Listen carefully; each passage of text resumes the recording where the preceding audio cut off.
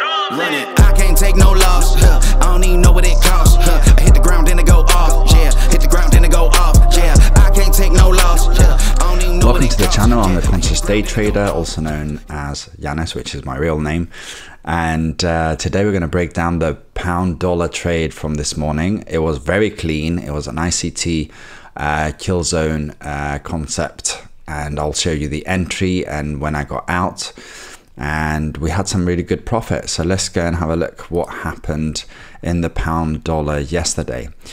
A really quick tip. I'm going to make a video on this, but I think it's if you're an ICT trader, it's super useful and helpful. But also if you're trading other assets and you want to put a time zone onto your trades, you can use this indicator here called FX market sessions, and you can adjust the sessions to London, New York, change the time for the kill zone for London, for instance, from 7 to 10 a.m. and the New York, you can add the Tokyo kill zones and so on. But let's take that out for now. And I'm going to do it like you're not using this indicator. So what we're going to do is go clear all the chart, and yesterday was the 21st. So let's go on the replay and take out the 21st. So this is what you would be seeing. And then we're going to go and add our daily high and our daily low with our array, horizontal array, on the 20th. So I label this the daily high and change this to the daily low. And that's the range that we've got. We also want to find the discount and premium price range. So we're going to put a fib on just to create the 50% of the move. And then I change that to call it equilibrium. So we can take that out now. Anything below here is discounted. Anything above here is premium price from the previous day. So then we go down to our 15-minute. And this is what we're on, London time. So this would be, we need to go further back. Let's see if I can do that. We're gonna go to when I started looking at the market, and that was at 7 o'clock. Okay, so this is pretty clean. We've got our previous day low, previous day high. We're also looking at the immediate low and immediate high on the 15-minute, and as you can see, it correlates with the high and low of the day, so we don't have to add any more information in there. So obviously if you're looking to short this, we will be wanting to move upwards. If you're looking to long this, you're looking for a move downwards. For the Judas move that we're looking at, the power of 3. If you haven't watched my previous videos on trading, I talk about these, but you also can find that on the ICT 2022 mentorship. So what we're going to do now is we were just looking at to identify bias. Okay, so we've got all our lines in. We'll go back to the daily, and we want to see what the price is going to do. Where's the areas that it can be drawn to? And there is a fair value gap, if you haven't seen it yet, on the daily. We had this big push here. If we look at that big push, the Fibonacci, we are looking at is retraced to the 61%, and this one's retraced to the 61%. And if we, that's for your scruffy traders here who follow me. If you are looking for the ICT fair value gap, and we had a fair value gap on the daily there that was filled. Okay, pretty close to the previous day low. So what's the chances of, if it's going to continue lower, let's go to our template, fair value gap. If it's going to continue lower, what's the next target to take out? There's no fair value gap here, so it would make sense that the sell side liquidity, so the sell stops from the people who have been long, would be here. So we'll just label that into sell side liquidity. That is a long way. Let's see. Measuring tool. That's 189 pips away. So that's one area to consider. The other area to consider is a retracement from this move here. What would be the next target? We've got a fair value gap here that hasn't been filled.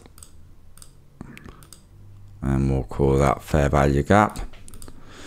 So this fair value gap, we also have on the top of this swing, intermediate swing high, what do we have? We have buy side liquidity right there. And we can put that in.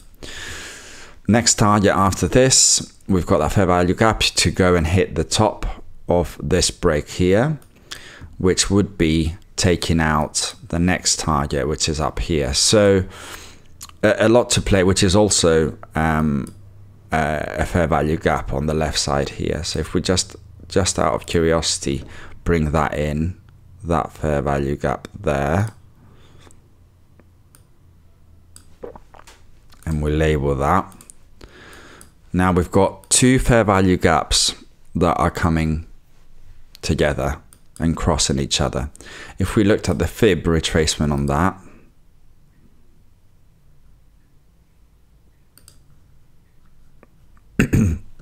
it's roughly between the 61 and 78.6. So if you're looking at long, this will be a nice area to target for. But what we're going to do is going to take this one so we don't complicate the chart. We've got the fair value gap there, so we know buy side liquidity will be there. So if that will be our target for the longs and for the shorts. So my bias at the moment, obviously I took this trade, was long. I wanted to see, we had this big sell on last week's, happened on Thursday the 15th. And then we had Friday closing lower, Monday going back into that top side there, breaking into this fair value gap, but didn't push higher and then came back down. We also had some news yesterday that came out, which had an effect onto the pair. So my setup, as we discussed, was a long that it would go potentially try and take these out, the highs, fill this gap, and then continue lower, because I didn't see any other fair value gap apart from down here that this could be drawn to take out. It could obviously come back to this fair value gap and collect more liquidity below this, because this technically is your sell side liquidity below this swing low. So that would be another area where I would be interested.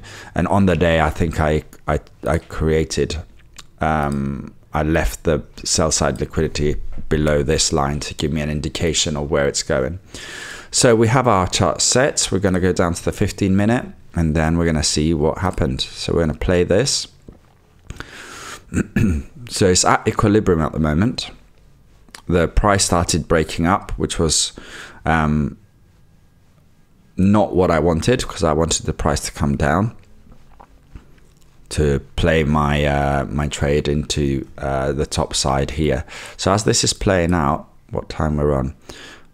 12 o'clock. So my trade took place.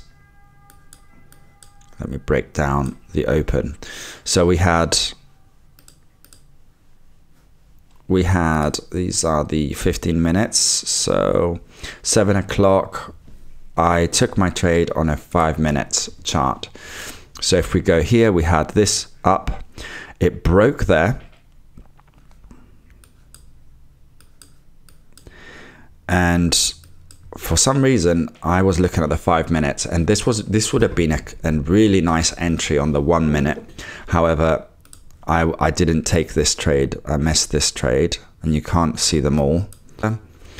So it broke above, broke the structure, came back down, filled this gap here. This will be a nice confirmed entry from breaking up this structure all the way to the top. And I missed that trade, which I was really annoyed at the time. So what was I waiting? I was on the 15-minute and I saw this break and I wanted the price. Let's go back a bit. I even posted this picture on one of the ICT groups and saying that I'm looking for entries in this entry here. And that's why I like doing the videos an hour after I've traded, because I remember exactly what happened and not the next day in the morning. But the baby wasn't sleeping, so I had to do my dad duties. So we'll put that as fair value gap. And that fair value gap. So I had 2 entries, and this is where, you know, this, if I waited for this at the time, if I had waited for this, this would be in a perfect entry. But a lot of the times, because the break was quite convincing, you don't want to miss that boat, and it continues higher. So let's go, that's one candle. I got a fill there, and then it start pushing even lower.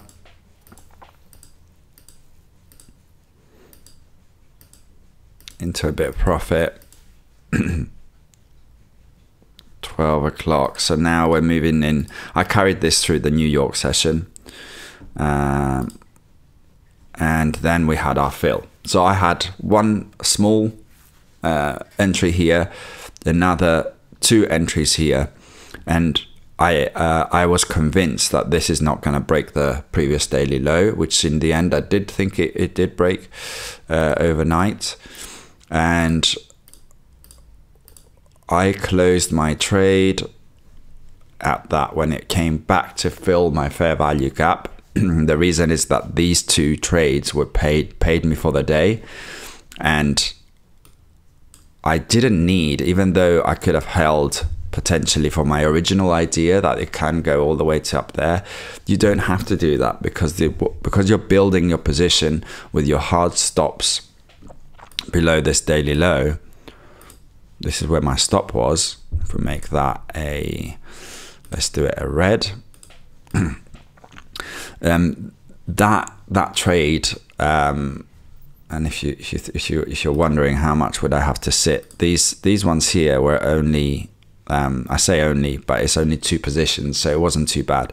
When you see my trades, you'll see a lot of 0.5s, and that's called, what I do is scruffy madness. So I build positions when they go against me, but because my stop stays at the same place, I'm decreasing risk, but at the same time I'm carrying the same amount of profit, but I'm just not letting every trade run for to target. So I'm getting more and more profit as the trade is going on, and I don't need to continue for my full idea. If you want to know more about that, make sure you follow the Scruffy Trader. He was one of the mentors in my trading, and I am in his Discord as well, which we trade every day.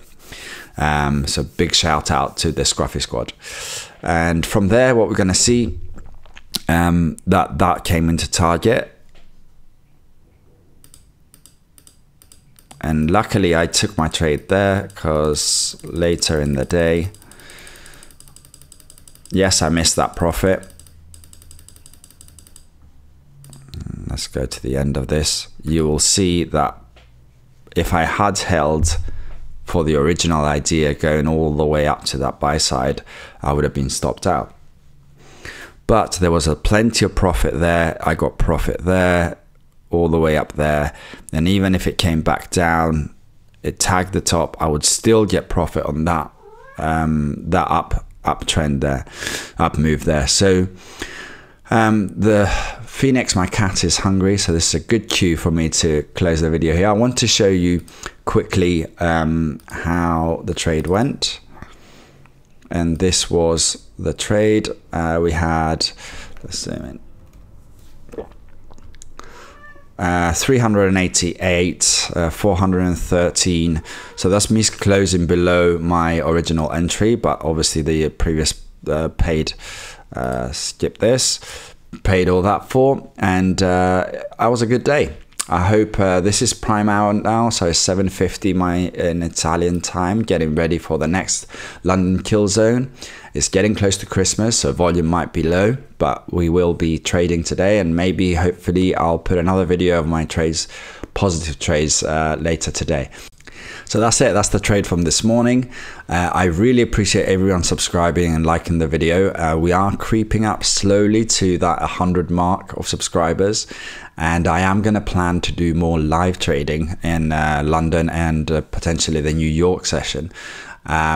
If this is useful and it's worth my time, then I will do more and more of this stuff. So make sure you like and subscribe because it always helps, and I'll see you next time and hopefully later today.